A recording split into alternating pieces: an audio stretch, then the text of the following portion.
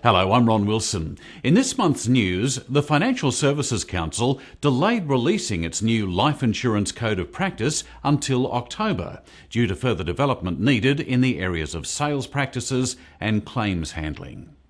In international news, the UK's Brexit vote triggered immediate downgrades in its credit rating, and in the US, the manufacturing sector expanded in June for the fourth month in a row.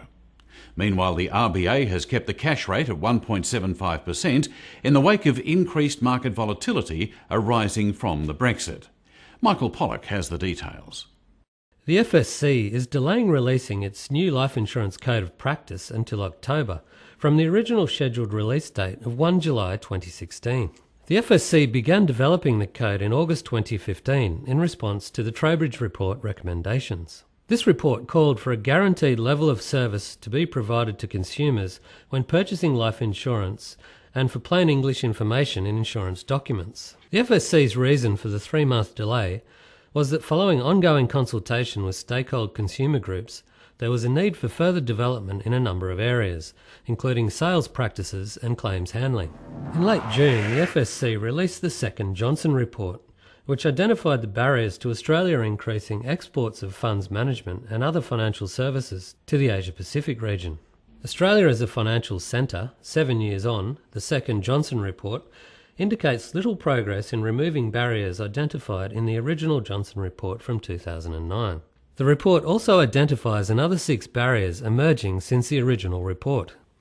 These are Australia's overall withholding tax regime beyond the specific instances identified in the original Johnson Report, treatment of foreign exchange gains and losses under Australia's taxation rules, the lack of multi-currency class investment vehicles, a unique regulatory approach under the single responsible entity model, lack of recognition of Australian financial services licences offshore, and uncapped liability on capital for responsible entities and product issuers.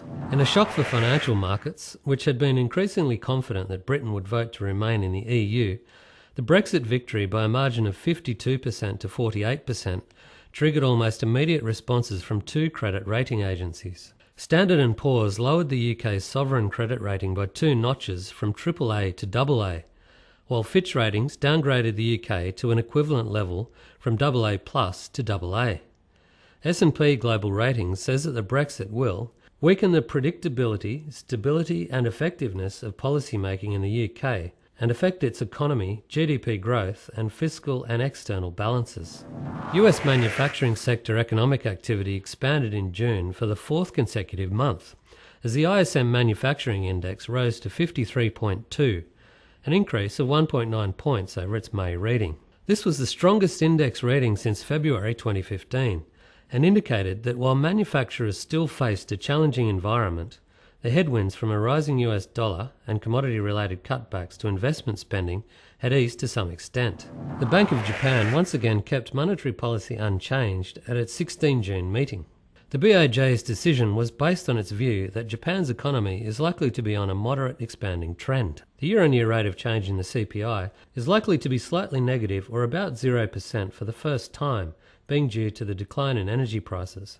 The BOJ says it will continue to conduct money market operations, so the monetary base increases at an annual pace of 80 trillion yen, and maintain an interest rate of minus 0.1%. With no clear outcome available from the Australian federal election at the time of its July meeting, and increased volatility in financial markets due to Britain's vote to leave the EU, the RBA decided to keep the cash rate at 1.75%. RBA Governor Glenn Stevens noted that funding costs for high-quality borrowers remain low, and globally, monetary policy remains remarkably accommodative.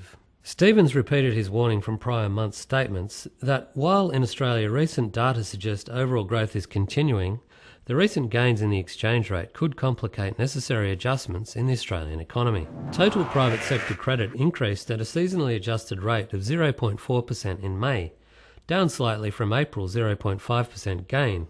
However, in year-on-year terms, it was up 6.5% to May, following growth of 6.7% in April, the fastest annual rate post-GFC. Housing loans accounted for the bulk of total credit gains in May, up 0.5% over the month and 6.9% over the year.